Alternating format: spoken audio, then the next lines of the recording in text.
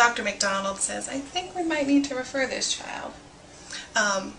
We do start a referral process, get information from the family. Dr. McDonald's absolutely wonderful about talking to them about what early intervention is and what it can do.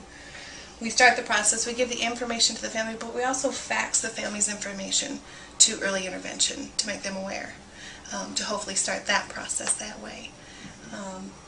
And then we follow up.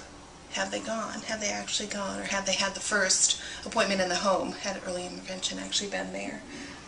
And we follow up at each visit, sometimes with whether it be a little note on the in front of the chart, or there's just notes for each well visit that they actually have early intervention.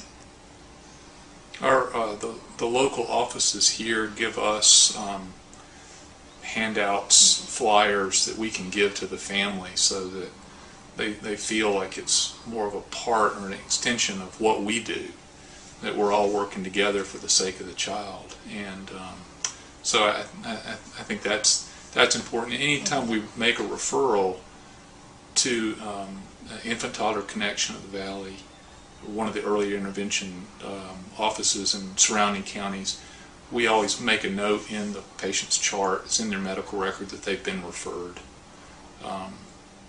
And so, I think that usually it's the doctor and the nurse working together with the family to make sure it happens through their appropriate office.